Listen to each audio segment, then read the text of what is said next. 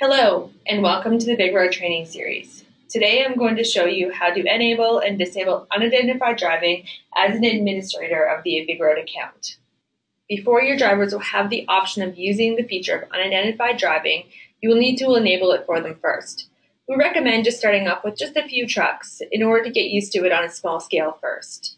It's also important to note that you can only enable this feature if you have administrator rights within the BigRoad account.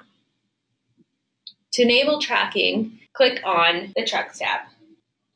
Next, locate the truck that you wish to enable unidentified driving on. Click Edit and select the box beside unidentified driving. Click Save.